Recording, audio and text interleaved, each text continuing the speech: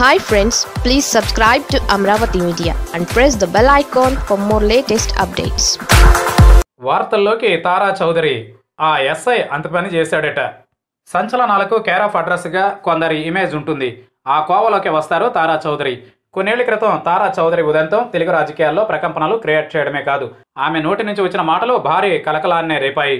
ఆ తర్వాత సైలెంట్ అయిన ఆమె అప్పుడప్పుడు వార్తల్లోకి వచ్చేశారు. ఇటీవల కాలంలో ఆమెకు సంబంధించిన ఎలాంటి న్యూస్ రాలేదు. ఇలాంటి వేళ వార్తల్లోకి వచ్చారు తారా చౌదరి.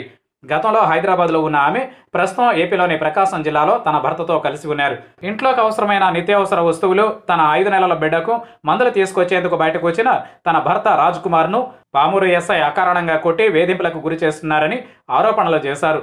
తన భర్తపై ఎస్ఐ చంద్రశేఖర్ యాదవ్ కక్షపూరితంగా వ్యవహరిస్తున్నారన్నారు. నాటుసారా తరలిస్తున్నట్లుగా కేసులు క్రియేట్ చేస్తున్నారని, మద్యం సేవించకున్నా తాగినట్లుగా బ్రీతింగ్ టెస్ట్ సీన్ క్రియేట్ చేసి కేసులు నమోదు చేస్తున్నారని మండిపడ్డారు.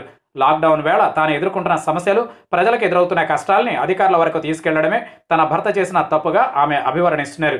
తన భర్తను టార్గెట్ చేసిన పామూరు ఎస్ఐ బయటకు వచ్చిన సందర్భాన్ని ఆసరాగా చేసుకుని తప్పుడు కేసులు నమోదు చేశారని, తమను వేధింపులకు గురి చేసినట్లుగా ఆమె ఆరోపిస్తున్నారు.